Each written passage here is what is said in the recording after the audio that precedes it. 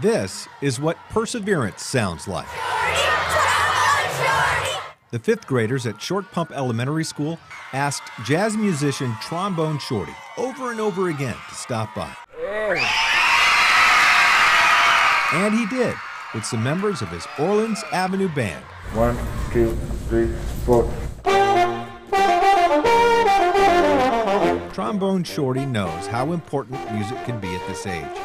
He was only 4 when the legendary Bo Diddley pulled him on stage at the New Orleans Jazz Festival in 1990.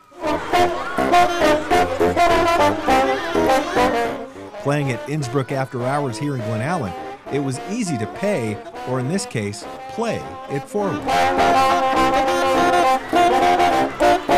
And I thought, well, if we're close to the school, I might as well come over and play for the kids because y'all inspired me after I saw that video. So I just want to thank you guys at Short Pump for having us, and we're gonna jam a little bit.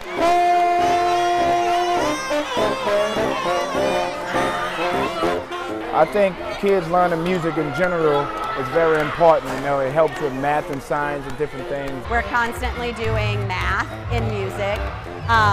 We are doing history, all aspects, science of sound.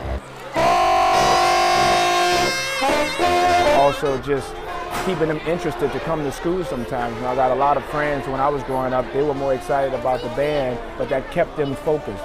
And now they're professional musicians. So I feel like music kind of brings everything together that they're learning in the classroom. It takes perseverance. Do what you love and be passionate about it, and that should lead you everywhere you want to be in life.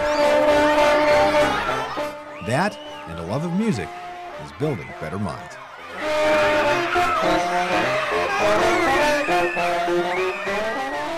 It's time for the announcements. Students like me, teachers, and school employees will all be recognized for doing great things. Building Better Minds, Wednesdays on CBS 6 News.